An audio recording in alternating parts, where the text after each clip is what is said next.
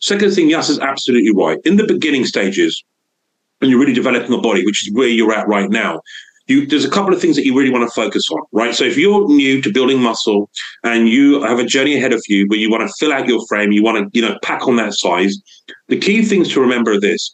First of all, right, is that you need to add that size. So a lot of your focus needs to be getting your diet spot on, right, making sure you're consistent with that. Secondly, you want to get really good and strong at the basics.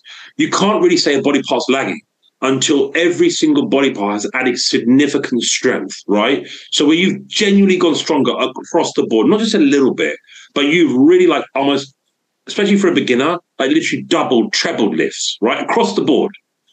And last but not least is knowing for sure that every body part that you're training, you've got a great connection with, you've got great range of motion in your movements, you've got great form, and you're really being able to attack that muscle efficiently.